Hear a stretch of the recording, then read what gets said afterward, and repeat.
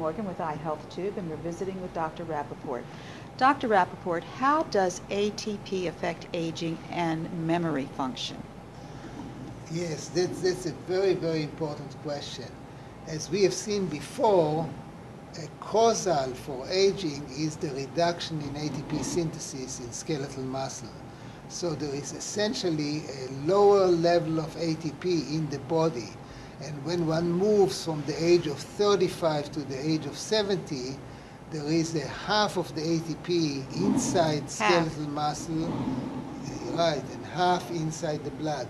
As a matter of fact, the improvement of skeletal muscle function has been the holy grail of the pharmaceutical and the nutritional supplement industry, trying to come up with agents that would reduce the impact of aging.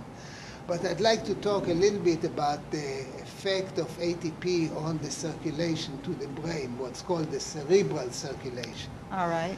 Now, there are several agents that ATP stimulates that act in vasodilation.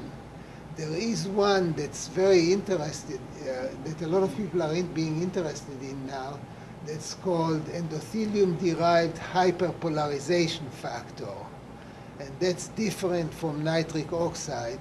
This is a peptide that's mostly is in charge of the stimulation or the dilation of the cerebral arterioles. These are the small blood vessels in the brain.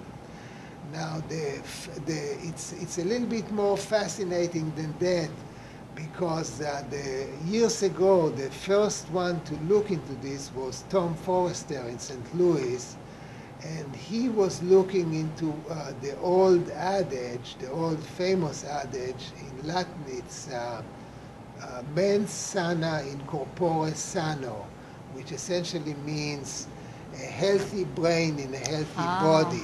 Healthy brain and a healthy body.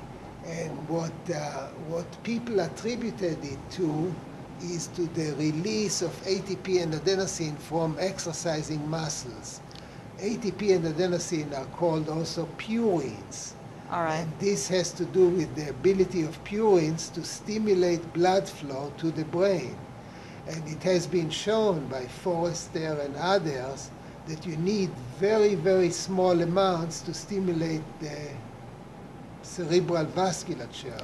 Okay. And in the brain, in the central nervous system, flow equals metabolism. In other words, the increase in blood flow equals the increase in metabolism. And increase in metabolism means increase in function. Memory function. Memory function, cognitive function. Okay. All kinds. Perception of fatigue, for instance. This is another function. So there are a lot of functions, but the major one, I agree with you, is the cognitive function. All right, the cognitive function. Right. So the ATP would affect the cognitive function. The cognitive function, along with other functions. There are, for instance, what's called runner's high. And okay. So this is a perception of lack of fatigue.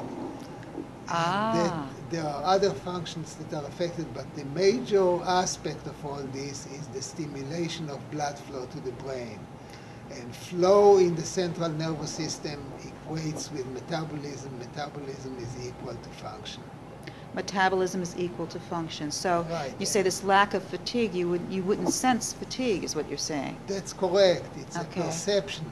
It's a perception. And again, when we age, and the blood vessels lose their agility, they become stiffened, and there is not enough ATP to enhance the circulation, we lose all this. But we can replace this ATP, can't we? We can replace some of it, the extracellular one. Good. All right, so thank you, Dr. Rappaport, for talking with us about memory function and the loss of ATP. We'll meet again.